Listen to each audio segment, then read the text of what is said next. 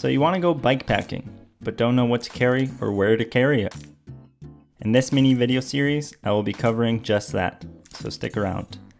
This series will be a 3-part series, starting with the front of the bike and ending with the rear. I hope you enjoy and that you find useful or helpful information in these videos. Today we will focus on the handlebars. Up front, I have 2 main bags, one for my sleeping system and one for my camera.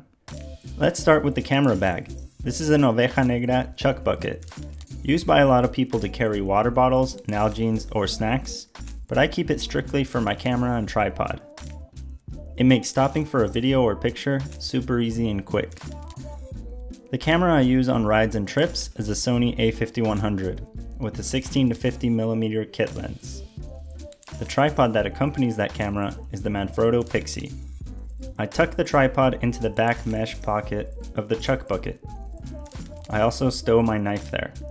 I believe this back pocket was intended for phones, but it works great for just about anything that can fit there. Knife, tripod, multi-tool, whatever works. The next bag up front is a 2-part setup. The main bag is a porcelain rocket nugget, and the system that holds it is the Oveja Negra front loader. Let's dive into the contents of this bag. In the bag, I carry my sleeping system. How I carry it is something important that you might want to apply to your own setup. My sleeping system consists of 3 items. The first is an outdoor research helium bivy. Now I'm going to be completely honest, I am brand new to the world of bivy camping. The only reason I jumped in was for the sake of packing weight and size. With other trips, I have tied my tent poles to the top tube and shoved the tent liner into my front bag. The helium bivy offers a nice lightweight shelter if the skies choose to cry. The optional pole for extra headspace is a must for me, as I usually like to read when camping. Inside the bivy, I have a Sea to Summit insulated sleeping pad. I have nothing but good things to say about this pad. It is incredibly easy to blow up and take down, packs down small, and is light enough for me. And finally, the last component of my sleeping setup is the Aegis Max down sleeping bag.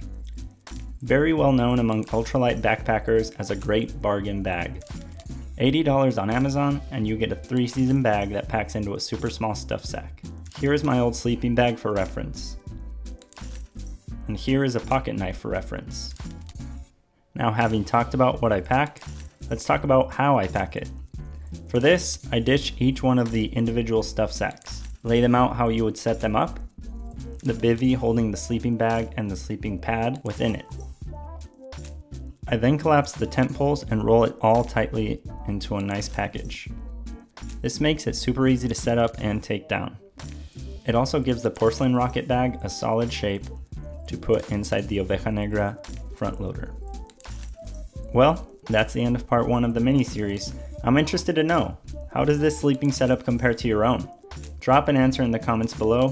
Thanks for watching, and if this video helped you out, be sure to like and subscribe. Parts 2 and 3 are coming up. Till then, remember to stay stoked on spokes.